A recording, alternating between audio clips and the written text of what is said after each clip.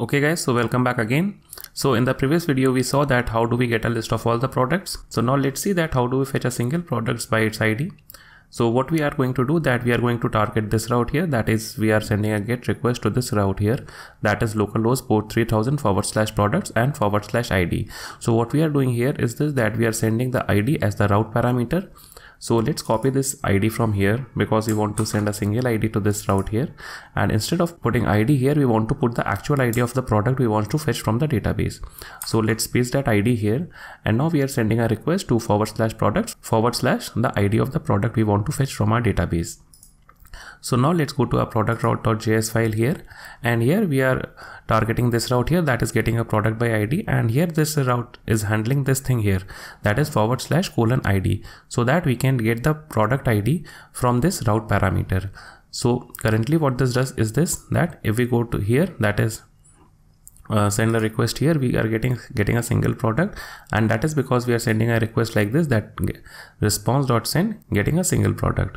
So let's remove this from here, and firstly what I would like to do is that I would log in the ID that we are getting as a route parameter. So how can we get the ID from the route parameter? It is very simple. So we can simply say const ID equal to request dot parems dot ID, because this ID is this thing here, that is the name here. So what we can do, we can simply log it inside our console to check the ID that we are getting in the request. So console log, and we can simply log in the ID here, and we can simply send the response back something like this, response.send ID, and this is only for testing purposes. So now let's save this application. The application is restarted here, and now let's make a GET request to get a single product by ID. So we are sending this request and we are getting this ID back here, and as we can see in the console here that we are logging this ID that we sent to the server. So now let's see that how do we fetch data using this ID. So let me remove this console log statement and response.send ID. So again what we are going to do, we are going to use async and await. So firstly what we need to do, we need to use the try catch block. So try catch, and for the error let me simply log in the error in the console. So console log error dot message. And now in the try block what we want to do, we want to get the product with this ID that is coming as a route parameter. So here I am going to tell you two ways to get the product with the ID.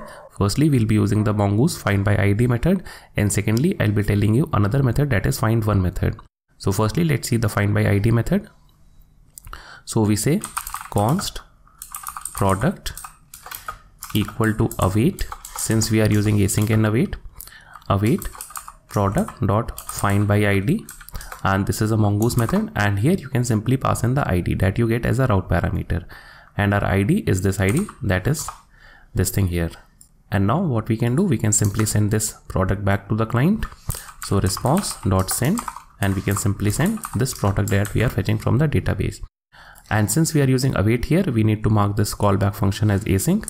So let's do that. So async like this, and now let's save this application, and the application restarted. And now let's go to our REST client here, and now let me send a GET request. So here we are getting this product back with this ID, and that was iPhone 11. So now let's get a list of all the products again, and this time I want to get this product, that is MacBook Pro 13 inches. So let's copy this ID. So Control C or Command C on Mac, and then let's paste this ID here, and now let's make a send request here or a GET request to this route here, and let me click here. So we are getting that product back, that is MacBook Pro 13 inches, price $12.99, and the ID is this ID that we passed as a route parameter. So now this is one way of getting the product using find by ID. So now let's check another method, that is FindOne method. But if you are passing ID as a route parameter, then this is the best method to use, that is find by ID. But instead you should know about the FindOne method also.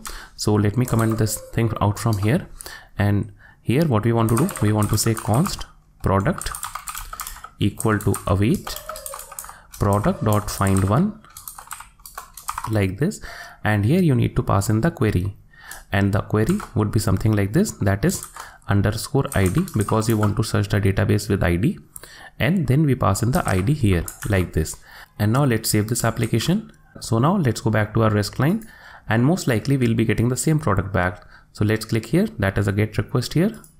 So again we see that we are getting the same product, but we can make it sure by getting a list of all the products again and fetching another product. So let me fetch this iMac with 1799 price. So let's copy its ID here, and now let's make a get request here to this route here, and now let me click on send request here. So we see here that we get iMac with price 1799 and the ID is this ID. So guys, it's up to you that which method you want to use, but I suppose that if you are using ID as a route parameter, then this method is the best method, that is find by ID, because it's a wrapper around FindOne method and it is provided by Mongoose, and it is the best method to use inside your API. So guys, that's all about this video. So probably in the next video, let's see that how do we delete a product from our database. So till then, have a good time.